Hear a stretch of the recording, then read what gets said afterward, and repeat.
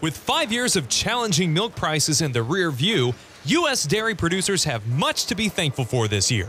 Improving milk prices and other economic signals point to an optimistic year ahead, says University of Wisconsin dairy policy analyst Mark Stephenson. I think that we've had a difficult time maybe experiencing optimism in the industry, but prices are more than $1 higher today than they were at the same time last year. So people are beginning to feel like maybe we're on the backside of that.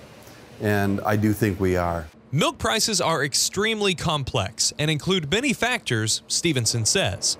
Here in the U.S., the industry tends to primarily focus on milk supply and consumer demand for dairy products. Domestic demand today is very encouraging. It's the highest in more than 50 years. We've had some strength in our domestic demand for dairy products.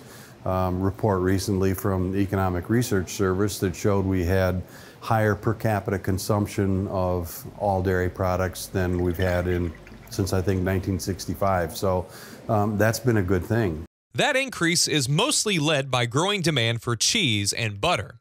Americans today consume a little more than 36 pounds of cheese per person, Stephenson says. We should continue to fight for all the sales that we can get in those product categories, but you got to look at the whole picture. I heard one person comment that rather than drinking our milk, now we're eating our milk. While dairy exports have rebounded to a certain extent, Stephenson adds that milk supply has contracted and remained flat during 2019.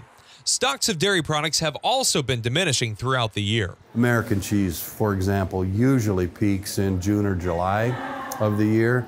This year, our highest stock value month was in January, and we've been drawing down those stocks ever since. So that's an indication that that market's tightening up, and that's why we've seen some recent activity in spot markets for cheese prices.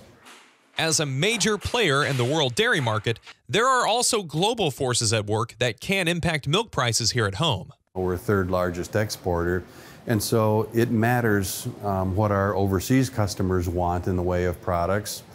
And that's gotten complicated with some of our trade wars and a few other things that have happened. And it also matters what our competitors for those sales into world export markets are. Trade policy, including the U.S.-Mexico-Canada agreement and conversations with Japan and China, will also have major impacts in the year ahead, Stephenson explains. For Holstein Association USA, I'm Miles Ramsey.